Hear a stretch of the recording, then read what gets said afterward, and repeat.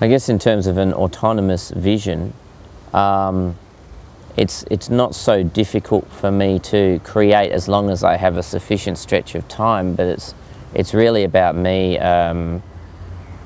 removing myself to a large extent from a global culture and external references and influences. And my studio is like a bubble, and ideally I'm able to think about a tiny universe on the page without too much interference from other concepts from outside, and a little bit like dreaming.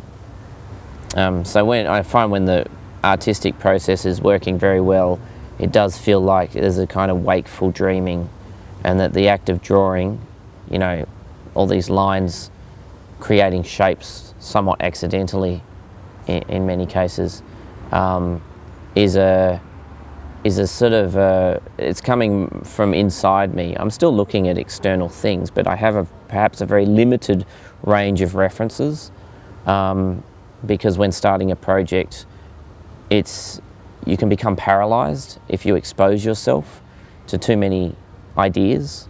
You can't actually get anywhere. So for me, it's kind of simplifying everything down to something very basic and tiny, and then elaborating out from that. So it's almost like you shrink your concepts down to something really basic. So in the case of the rabbits, strange civilization arrives in an unseen country, and then you grow it out again.